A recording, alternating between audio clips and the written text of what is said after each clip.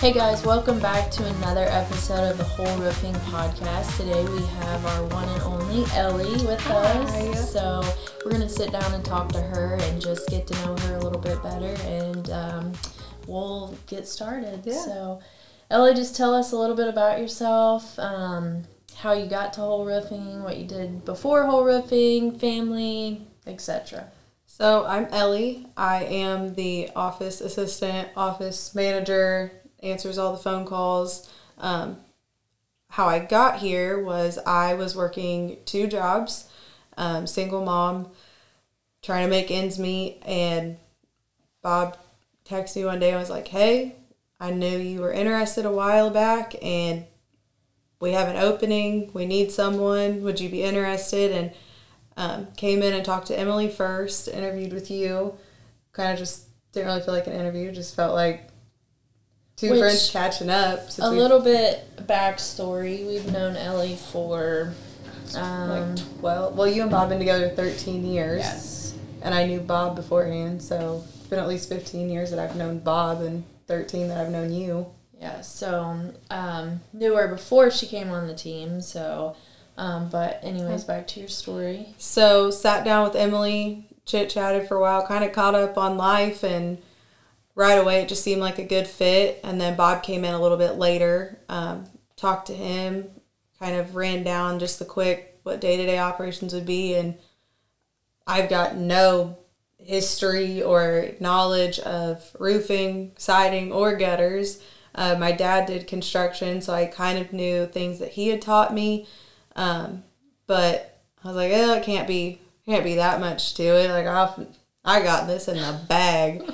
Not going to be hard at all. And then, I think it was my first or second day, Bob hands me a computer and he's like, all right, go ahead and get to work. And I was like, whoa, I don't know what I'm doing. And I think the next week we took off. We're like, yeah, all right, we're going to be gone. You're going to be gone for a week. So you man and they're like, hey, go run shingles out. And I think I was like, what's a shingle? Not really that bad, but no, I was like, this is a lot more in depth than what I thought it'd be. But I was like, I've got this. I'm ready for the challenge. I can figure anything out. So it was just kind of putting in the work, watching YouTubes, all of our training videos that we have, and bombarding you and Bob with questions of what's this, what's that, how does that work.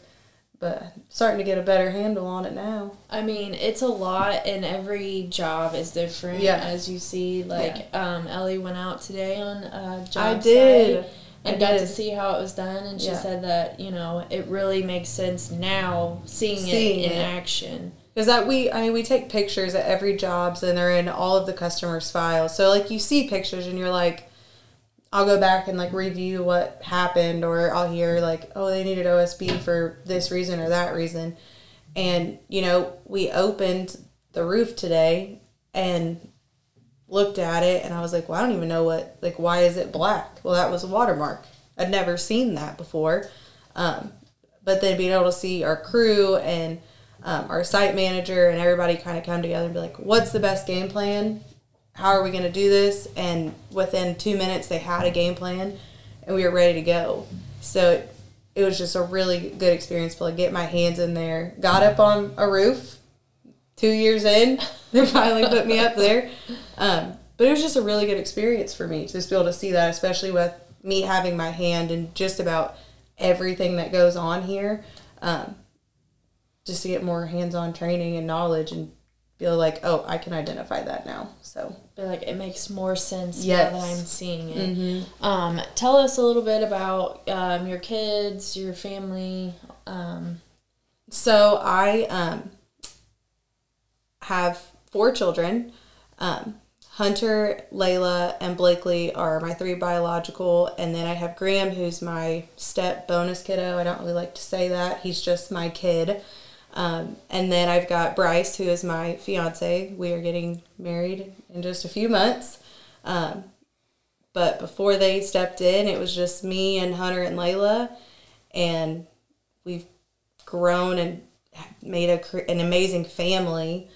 And it's something that I've always wanted, and I've got it. And now we're going to do whatever it takes to get where we're going. And we have a goal for what we want for our kids, and want to make the world better than what we had, and we had amazing childhoods. So to be with someone that has the same goals, the same mindset, wants the same things, it makes you work even harder to get where you want to go. So what motivates you day in and day out to just get up and hit the pavement? I know we talk a lot about Dave Ramsey around here, but honestly, like, having that financial security and that financial freedom, I didn't have that before I came here. I was working 2 full-time jobs, and it was barely paycheck to paycheck. And I made it work, but it wasn't where I wanted to be. And being able to come here, work one job, it was only 8 to 5. It wasn't, I was going to the chiropractors at 6:45 in the morning, working there until 5, going to the bowling alley by 5:30 and work until 10 or 11. And the most I got to see my kids was dropping them off at daycare and crawling into bed. And being able to do an 8 to 5, put my all into it, have that financial security now, and still save up for things that we want and need and not have to worry about debts and loans. And to be able to say I'm 27 and have no debt is a huge motivator for me. Yes. To just keep pushing, keep saving, tuck that money away. So that's really what motivates me, and being able to provide the life for my kids that I always wanted to be able to do and not have to do it through credit cards and, X, Y, Z. What is something that you like about working for Hoel Roofing? I love that it is a family environment. Everybody here gets along, everybody. And I know when I worked at other places, they're like, oh, it's a family environment. Really, it was not. But here, it genuinely is. Like, Chris's kid, little kiddo Kylo, and Jonathan's kids, and Nick's got a baby on the way, and Joey, and your kids. Like, I love all of them as if they are mine. We all show up for each other. We're all there for each other. When my dad got sick, y'all came in like an army and surrounded me and my family with love, and you were there to help build a floor, and you guys were there. You had no heat.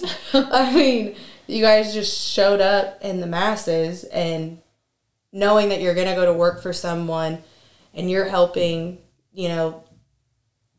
this company create a bigger picture, but knowing that they have your back 100% of the time, that is a huge game changer for me.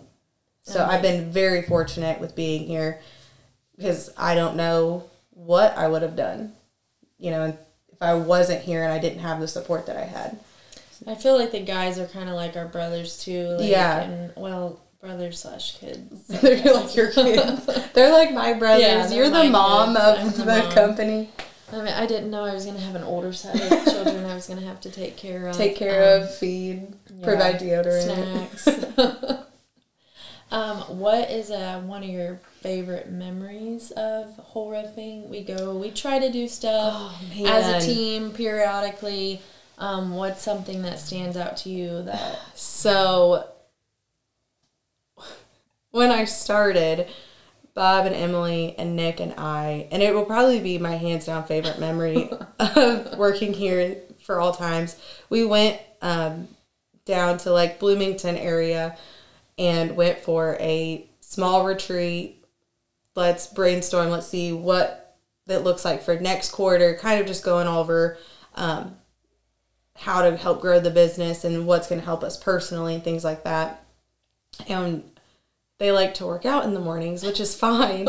I like to work out just as well as the next person. But Emily needed coffee, and Nick said, oh, there's a gas station just a mile up the road.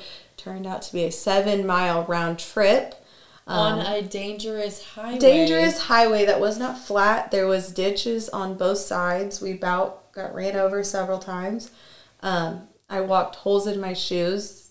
Me and Nick were limping, could barely walk by the end of it. But in the craziness of never trusting Nick with directions ever again, it was probably one of the funnest memories that I have, just because it's something that normally wouldn't happen. And it was just I got a hammer out of that. You did? And you got a hammer? Tennis ball, maybe? The tennis ball. I think you had a screwdriver, but you decided to ditch that one before we went into the gas station. Yeah, didn't want to get arrested at that point. And to make a sad story even sadder, the worst cup of coffee I've ever had. It was awful. All of that, I think you dumped it out before we before we got halfway back. You're like, this is awful, and dumped it on the side of the road. So, that's, stories like that, and the guys coming in the office, and they are a hoot. We just, every day you don't know what to expect, but it's always like, we have our stressful days, however, we make it fun, even though sometimes you might want to break down and cry. We make the most of it, and, sometimes you just, what is happening? They come in, and they are 9 out of 10 times, ball of energy, just, what's going on? How's it going? Yeah, they are always ready to go. They always put a smile on your face, but then they're the first one to be like, yep, I can go take care of whatever. So, super thankful for all the guys here, because they keep us on our toes. Yeah, and they don't make it mundane, it takes the mundane out of it, because you never know what you're going to get with them. And if, you have questions, if I have questions, if we need help with something, explain this a little bit more. Yeah. They will explain it, help us out. If they need to, even other guys' jobs, hey, we really need you to run this over there if you can. And if they can, they will. So, it's just working with people and being around, and that, lift your mood when they're around is, really important, because it just makes working more fun. It does, and it can, it's not that we do the same we have the same procedures every single day, but sometimes you get stuck in the, autopilot of what you do. Yes. So having them come in, periodically, sporadically, sometimes all at once, sometimes here and there, just kind of helps make it not feel so, robotic. You don't get stuck in, a loop mentally. I know, when they were gone this weekend, and it was quiet in here. And, I told Chris today, I was like, I'm so glad you guys are back. I missed hearing y'all. I missed talking to all of y'all. What's, something that has really helped you learn more about the roofing, siding, gutters, any technology, anything that we use, has helped you? I've been on the roof strategist stuff, here and there, which is some, videos, but honestly, just seeing all the pictures and all the guys' knowledge and your knowledge of, it's not so much a, vocab word where you, see it, remember the definition. Mm-hmm. It's more of when I started here, there's no way I could have went out there and found a bundle of duration, whatever I was looking for. And it's more just a learning that there are so many different, and we do have a bunch of cheat sheets. That's probably been my saving grace, is my roofing cheat sheet, siding cheat sheet, making a gutter one now, since we're starting to move towards maybe having an in-house crew one day. But honestly, I think our cheat sheets and all of our pamphlets and our little how-to booklets that we have and that have been made, not that we have made, that have helped us, I think that's probably been the biggest beneficial portion to me, because I can be like, oh, here's my notes, go back, got it figured out. So that's probably been the most helpful. I slide Elly a notebook, and I'm like, here, make copies of all my little notes. I think I was a month in, and you had your notebook, and I was like, can I have that? You're like, yeah, and I just put it on the printer. It's there's no shame. You can never remember everything. No. So that's why I write it down in my little notebook. Well, and in my little, I call it my roofing Bible, it's just pages of passwords. And then scratched out, new one. Needs to change. Yeah, because you timed out or whatever. But we got my little Bible of all my notes of everything, and that's probably been my saving grace. Yeah, because there's no way. There was, as you know, my husband lives and breathes it. Will tell you something, and you were supposed to retain it and forever retain that. And I need to touch, feel. I need to do all that. And that's how I am. That's why I was like, okay, if I don't write it down, I'm never going to remember it. Yep. So that's why I started. That's probably my technology is like, I'm an 80-year-old woman, so I just write everything down in a notebook. I don't want to use give me highlighters, give me And I feel like when I write it down, like I retain it, like I'm writing it down. Yeah. So and like when we have the guys turn jobs in, and I start getting like all the customer files together, I've got my own cheat sheet that I go through that I'm like, yep, that's on there. Yep, that's on there. And I know when I started, you're like, I don't need all these extra words. Like, stop writing on this. Like, it's a check. I'm like, I understand that. But for me, it's like, okay, yep, I did see the fascia boards. Yep, I did. Like, to me, I'm remembering, writing it down and remembering it. And you're like, oh, okay, I thought you were writing that for me. I was like, no, I'm writing that for me. So, Elly, what is all this extra I'm like, stuff? I know it's extra, but for me, it's how I'm remembering it. Like, because I'm physically doing that. So I mean, yeah, it's a lot to learn, and every job is different, and the guys, you know, how they're gonna turn in something, and even then, how many times have they done it, and they still forget. Stuff. Yeah, like, oh, I forgot step flashing. Whoops. Like, hey, did you forget this? Yeah, they're like, no, I'm pretty sure, and they're like, oh, upon further review, I did forget that. So we kind of have to circle back around and help them out. So. And I think for me it's helpful, especially with like the job that I went to today. Like, we have a whole list that the guys have to follow, like as far as picture wise, so we can be, you know, on our A game when we get there. Mm-hmm. And we were like, okay, we had the wood that we needed, we had the OSB, we had all of this mapped out, and I color code everything, like, this is coming from shop, this is being delivered, whatever. I know I was feeling so good. I was like, we are so prepared. And then we opened that roof, and it was like an Easter egg of surprises. Mm-hmm. And I was like, never would have saw that because of the way that it was. And I was like, okay, we adapt. We keep moving, we adapt, and they've got it closed out now. So. And that's, I mean, especially in Rush County, and I mean other areas, but there's a lot of older homes. Yeah. So people back in the day did what they had to do and used what they had. Exactly. So you tear off some siding, you don't know what you're going to find out there. So like that one that we did in Connorsville, and it had like 4 layers of who knows what it was. Yep. And they're like, well, we thought it would have a bunch under there, but not that much. I'm like, well, in that case, we didn't really know until you started taking it layer by layer off. Like, hey, we had this goop in a bucket, and we just put it on here for the last 50 years. Yeah. It kind of leaked, and that goop stopped it, so.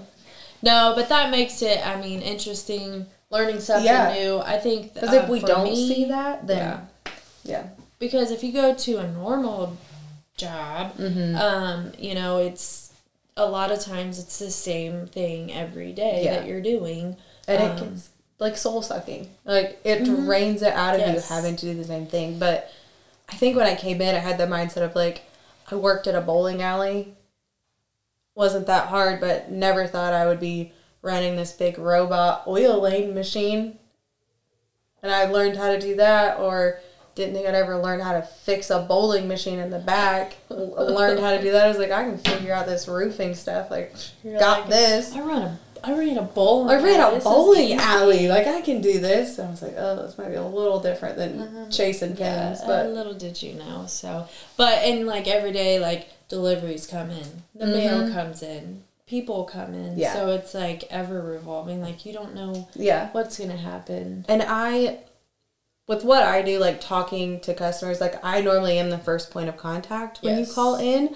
And I really enjoy that. Like, I am a people person. I know sometimes. See, you're not great at answering the phones. I would despise that. Oh no, another phone call. Yeah, I gotta talk to somebody. I like that. I like talking to people. I like trying to make their day. Like, you don't know what's going on in somebody else's life. So if my 5-minute phone call taking your information, I can make you laugh or make you feel more at ease. Like, that's it for me. Just helping other people and, like, being out there today. I got to meet the homeowners and talk to her for a while, and, you know, she told me the story of her house, and even though we were just, to us, we're like, we're making this roof look good, like, to her it was emotional because she put that roof on 30 years ago, and that's where she's lived, and her life is in that. So, you know, To us, it's just a roof, and we're like, that's going to look great, but to see people's stories and lives, like, it's more to it.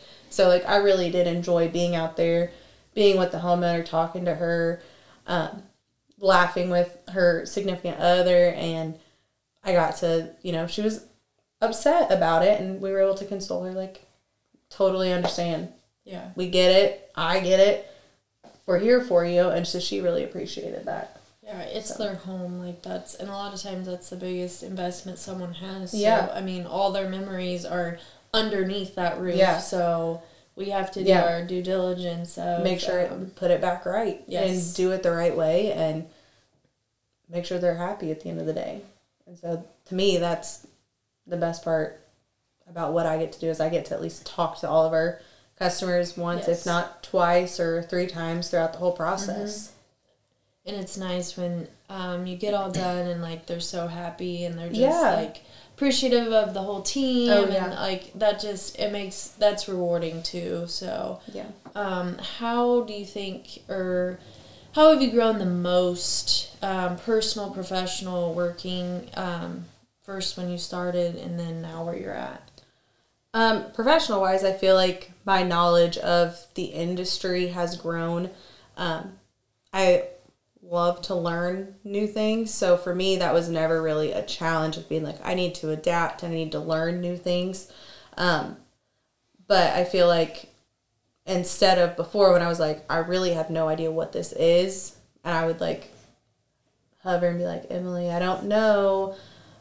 I need your help. And now I'm like, okay, I've seen different scenarios. I can figure out my own game plan. Like Bob was asking me to price furnaces yesterday, and he sent me like kind of what he had in mind. I was like, I don't know the difference of it, but here's what looks closest. All these numbers look similar. Here you go. And he was like, I'm just looking at other prices. It didn't have to be like ideal. I was like, okay, well that's good, but that's the closest I could find. So being able to like adapt a little bit is a lot easier for me now. Personally, I feel like I am a stronger person working here.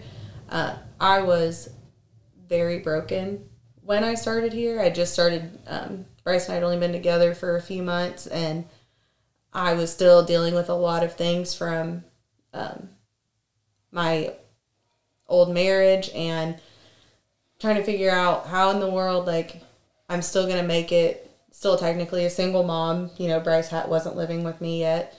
How am I going to do this? How am I going to work 8 to 5 and take care of my kids and do all the things that I need to do and heal along the way? And luckily, Hoel is all about, I don't want to say becoming a better person, because everybody's a great who they are. Yeah. But just dealing with trauma and owning yourself and being like, this is who I am. I'm happy with who I am. You know, get out of your own way and stay true to who you are. I don't feel as broken anymore. I feel like I've had a lot of healing, and sounds cliche to say like I'm a better version, but like I feel like I am a better and happier person than when I walked in. I faked it a lot of days, like when I started, just because I was like I wanted to make such a good first impression. Like, don't let them see crack, don't let them. And now, last week I was like in the office, I was like, hey, not doing okay today, spiraling a little bit, give me a hug, let me cry for 5 minutes, and get right back to it.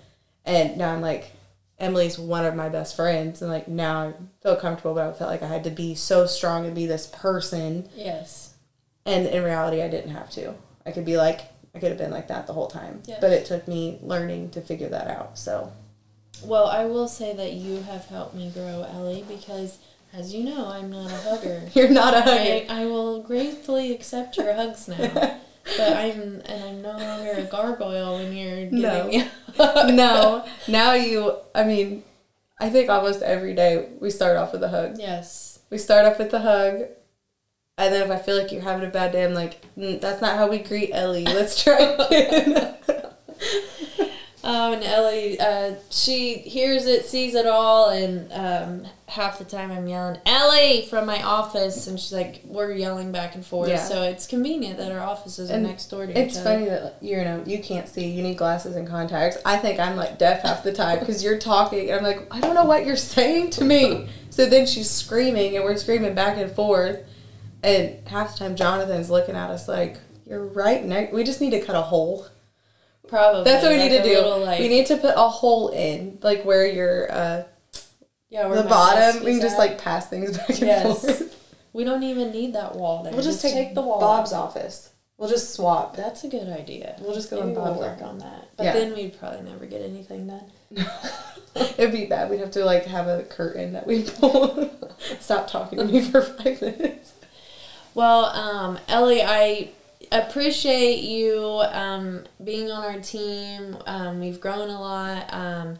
You've grown a lot as a person. Mm-hmm. We've grown a lot together as a business. Added more team members. Oh, yeah. I think we've had fun along the way. We have. We've had our days where it's just like, okay, I throw up my hands, I quit, but then we come back. We come back in. Come right back in the next day. So I just wanted to say I appreciate you. I love you. I'm so glad that you're on our team. And anything we can do to help you, and just love you and can't wait to see you get married in a few months. Are you so excited? It's going to be so much fun. It's going to be fun. I'm excited. Really voting for the pizza, though. I'm sorry, we're not doing pizza. Listen, second time around, we're doing it as cheap as possible. My uncle is making my wedding cake. It's not even going to have icing on it. You might get a tub of ice cream if you're lucky. So. Can we just talk about the biscuits and gravy? Please? Oh, what about it? Elly, that you put onions in yours? No, onion powder, but can you tell our viewers how you make your gravy? There's nothing wrong with it. It's how I was taught it. It's all I know. Because they were pioneers and they didn't have ingredients. Normally it doesn't. It has sausage in it now because Bryce likes to have sausage in it. But when I learned how to make it, we just took like bacon grease or Crisco, and you melted it and you salted it, and then you put your flour in. And then, because my granny had so many siblings, there were 17 of them, 16 or 17, so they had to stretch it out, right? But she had to feed them all. They mixed it with milk and water. Didn't they have a cow or something? That was back in the day. No, they were poor. They were poor.